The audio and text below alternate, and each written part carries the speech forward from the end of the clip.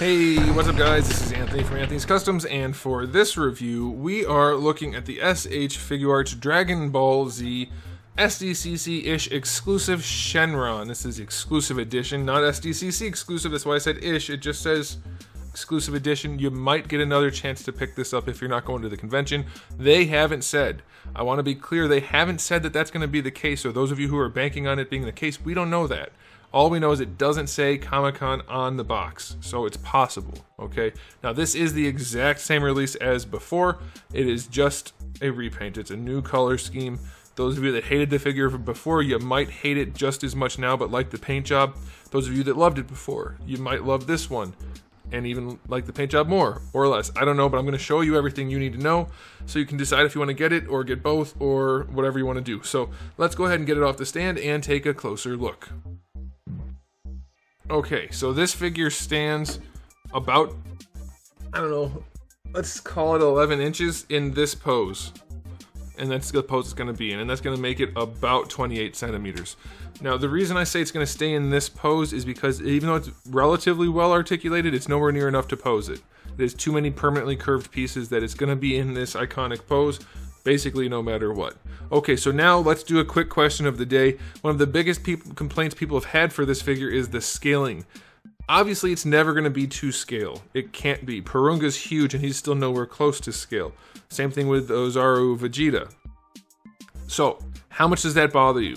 To me, I would like it to be a little bit bigger, like just to keep it up with Porunga a little bit, in terms of figures, but it's never going to be the right size. It's not even close. So it doesn't really matter to me. It matters that it's a good looking collectible, but you guys can let me know how you feel about that. Okay, so I'm looking at it, I think maybe I didn't peg that one joint in right there all the way, so hopefully it doesn't fall apart as we do this. I think I did though. Okay, so this one and this one. Let's get them both on screen at once. We might lose focus for a second. I posed them not at the same time, so if they're even close to the same pose as far as what I have control over, it's just good luck. Alright, that's close enough. So like I said, they're the exact same thing, minus paint. This one is all flat colors, there's no shading or anything on it, which does take away from the look. It gives it a very anime look, but it probably should have some shading. Being as big as it is, it looks a little weird for it to just look like solid plastic, mostly. The red line work on this one wasn't very clean, and that detracted a little bit, and even the yellow paint job has a lot of weird scuffs and things in it, for mine at least. So that did detract from it quite a bit.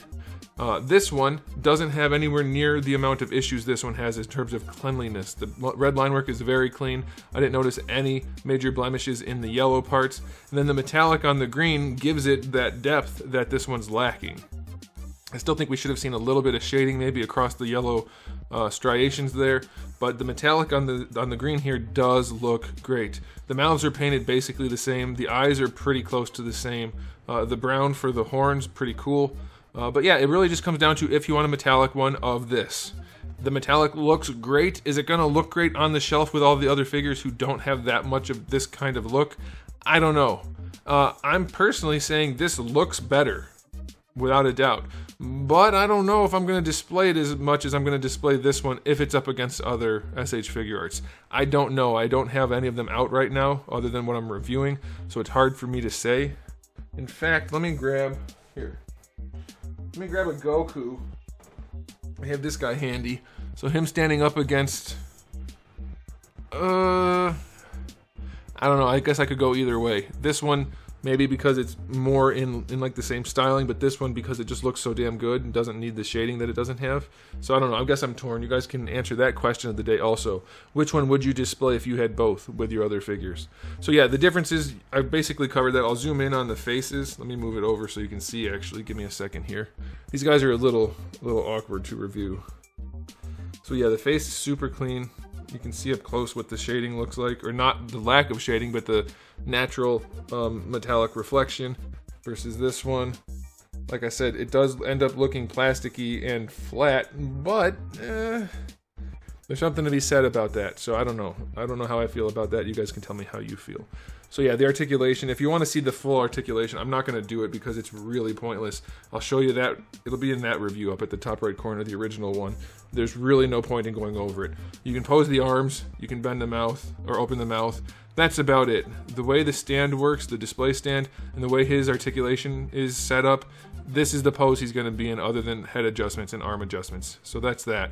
Now the last thing I want to talk about that's a little bit of a difference is the Dragon Ball section. Now this is just a piece that sits there, so if you want to like string this guy up so you don't have this stand, you could definitely do that, hang him from some fishing line and just set these on the shelf. That would be cool. Now this one comes with the dark gold balls, and it does have, let me pull it out actually. Alright, can we focus on this? I think we can. So this one has the dark gold balls, relatively dark yellow here. It's all flat except for the balls. They're metallic. And we have like a hint of orange, I guess you'd call it shading, starting in the center. And it does radiate up onto the spikes a little bit. Now this one, if I can grab it, be careful when you're doing this, guys, because you don't want the Dragon Ball effect part to get scratched by the tail, which is almost always in the way. Okay, I would, in fact, I would say put a little piece of plastic down there just to make sure it doesn't get scratched. Now this one has the same yellow-ish. It's a little bit glossier, the yellow. It's kind of metallic, and it doesn't have the orange shading. It's sorry, it's out of frame a little bit. It doesn't have the orange shading. It's a slightly brighter yellow, slightly metallic, and then obviously the Dragon Balls are meant to look like the activated Dragon Balls. Now, the thing to remember is you can remove the Dragon Ball pieces here and use the actual Dragon Balls that we've gotten in the various figures. That's still a thing, so you can do that. But that's the biggest difference here. What I would suggest, maybe swapping them around if you're going to do both. I don't know. I don't know which one I like more. This one has the shading, obviously, but this one has the glossiness. So you could swap them around to whatever you feel like.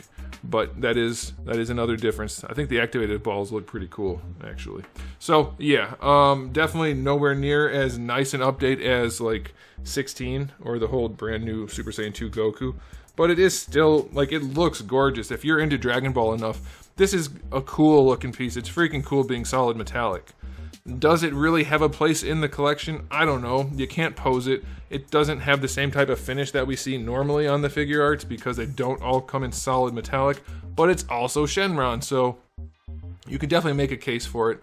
It does look gorgeous being in the metallic green and having the scales on there. It looks wonderful.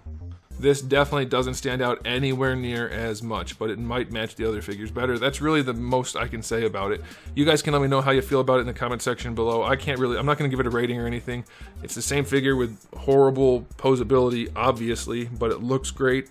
So, I don't know, I'll just keep repeating the same stuff. So, I'm going to leave it there. I think it looks cool. I don't know how you guys feel about that. It's going to be a really personal decision whether or not you want to get one. Yeah, even having them both here, I can't decide which I would want. I guess it's the new one because it's metallic and cool. Yeah, I don't know. Oh, the last thing I'll say, if I'm gonna put it in a shelf with a bunch of other Figuarts, I'll use this one. If it's gonna go on like a standalone area where I just want it to be like with one Goku or something like that, I'll pick this one because this one does look. This is an eye catcher. It's a conversation piece-ish. This one's definitely not, so I'll leave it at that. Alright guys, thanks for watching. If you enjoyed the video, please do give it a thumbs up. If you didn't, you can give it a thumbs down, and if you haven't subscribed, you might want to. I have new videos almost every single day, and thousands already on the channel, so make sure you come back for all of that. In the meantime, keep collecting.